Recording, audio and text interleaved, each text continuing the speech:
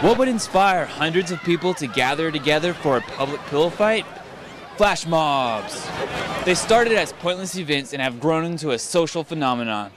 Flash mobs are massive groups of people that gather together in a public place through some type of digital interaction. Flash mobs, what's to say? It's instant community, it's Web 2.0, it's all that the internet is and communication can be. It's getting together and having fun with complete and total strangers. Most flash mobbers say the first one in the U.S. happened back in 2003 in Manhattan, where people gathered together in a Macy's department store.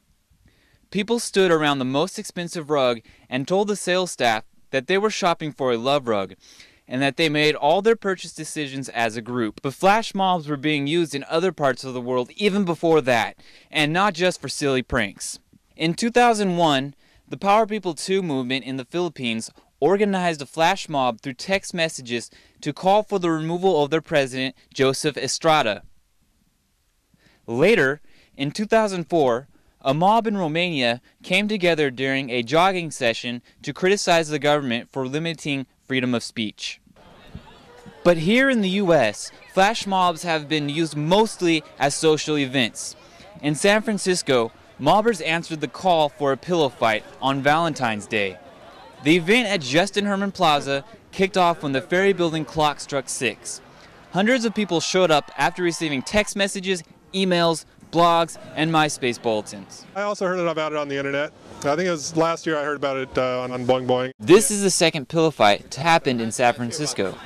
My friend Dylan, my roommate, actually just told me about it. He's always online. The glory of the internet. That's how I heard about the pillow fight. Made its way through emails and text messages and MySpace bulletins until it got around to me eventually. Dave Bellman participated in both years' mobs. I felt like the first one that happened in 2006 was very spontaneous. It was small. People were not expecting it. A lot of people didn't know about it. And the one that happened this past year just seemed very organized and felt very expected, so that people were really kind of planning for it, and it lost the spontaneity that I think is what's critical to making a flash mob a flash mob. Are flash mobs becoming the new hip way for people in the know to get together? They can have powerful results on society and can be used as a social tool. Keep an eye on your emails. I'm Curtis Kent